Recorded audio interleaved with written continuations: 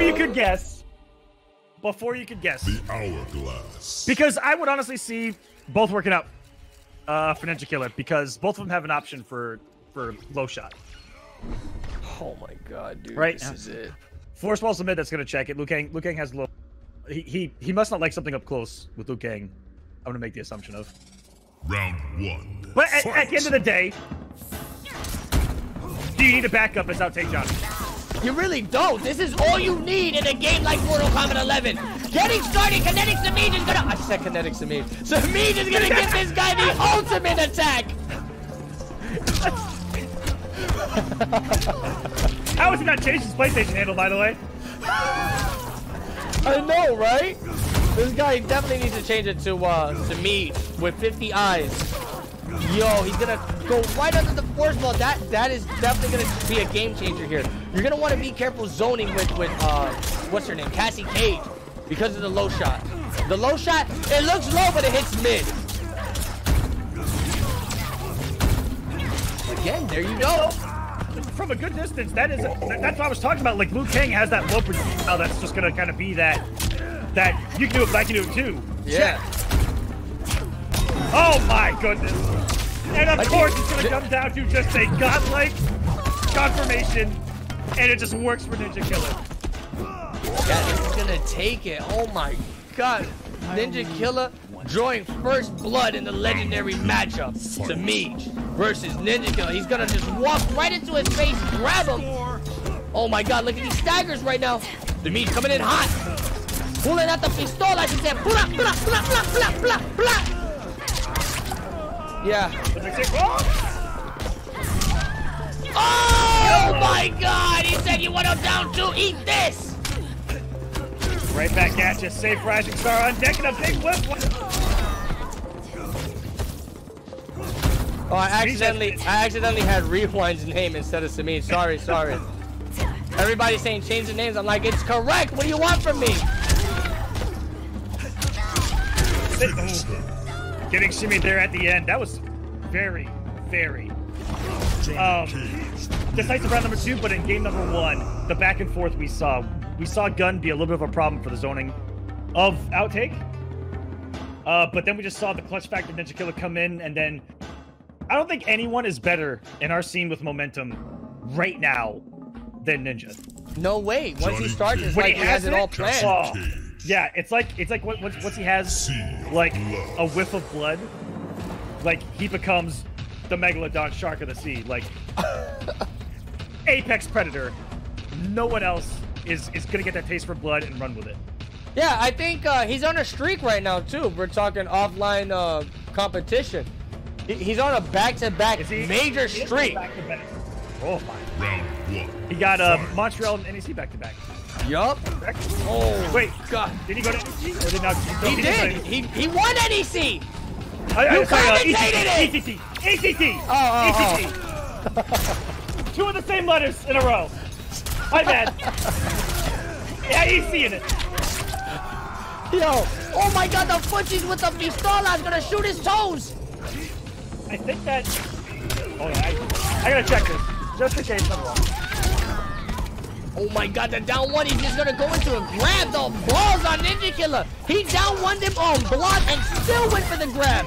Why was SEMIIJ respecting it? Oh, that would have been the kill, giving SEMIIJ a little bit of a... Both of them can't breathe. Terrible situation. Good block. Oh my god, last breath, and he's gonna take him out with the chip kill. The Ninja Killer looking to... What was that? How many options Ninja Killer covered right there, and how he just controlled the space that entire time. It felt like SEMIIJ needed a miracle. So Ninja Killer is not on a streak because he lost an ECT. To Sonic Fox, he got 3rd. But then after that, didn't he go to, oh, so the Cali one was before ECT? Not in a row, yeah. Oh, all right. I had things mixed up. My fault. I had, if I'd have got that wrong, I'd have been like, I look like an idiot. Nonsense, man. Get out of here, yo. SEMIIJ right now trying to charge up the bullets. What is he looking for? The crushing blow gunshots? The paratas? That's right, the button. Looks like he didn't have the range. Down 4 didn't have enough range to hit the hurt box. Johnny Cage right there. Gonna blow it back in. There we go. Eating him. Here we go. And gets wiped. No! Because it has no recovery. He's able to throw another one. It's all good. He can go ahead and enter the matrix. He can try to Trinity. But another one's coming. He won DreamHack Atlanta and NEC back-to-back, but DreamHack Atlanta wasn't the Pro Con thing. That's where I think that's where. That's where I got it messed up, huh? The other DreamHack that he won, which was before ECD. Man, whatever. Who was that DreamHack Atlanta? I know there was a lot of killers out there, and he just washed them all. I know Alexander the One got third. I can't remember who got second. Off the top of my head. Wow. Was it Chicken Joe or something? Who was it? Guys, who got second at DreamHack Atlanta? To Ninja. I have no idea. King. Oh, it was Forever King. That was it. Round 1. All right, they're getting right back into this, man. We got the dead monk. Is anybody gonna toss the dead monk? Ooh. Get out of the air, dude. He's just moving forward, pushing buttons, knocking people out of the air. This is the Ninja Killa train of destruction. This is where you play Ninja Killa and feel like you have no options.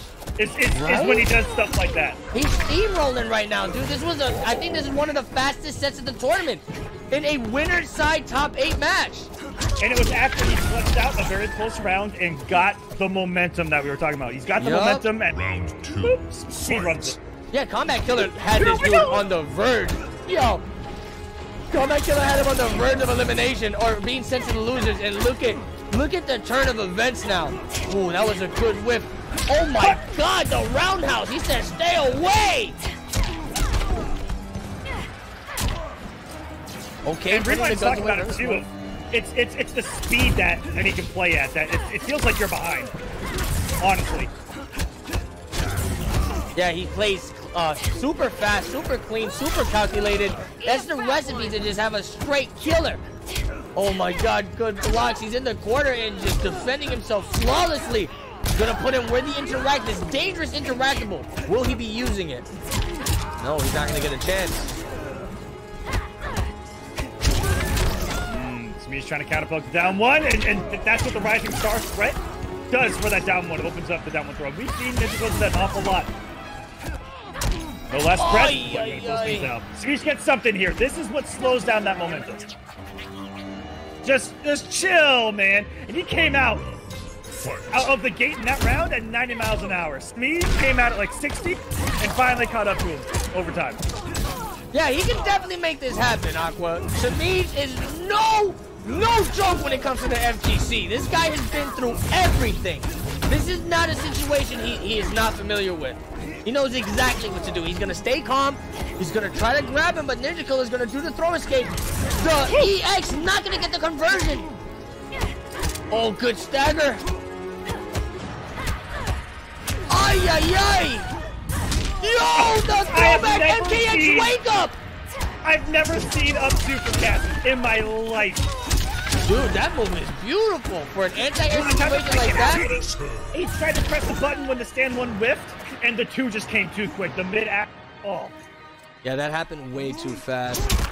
And looks like that, man. Our semifinals in the winners bracket is gonna be Rewind versus Ninja Killa. Dude, that was a 3-0.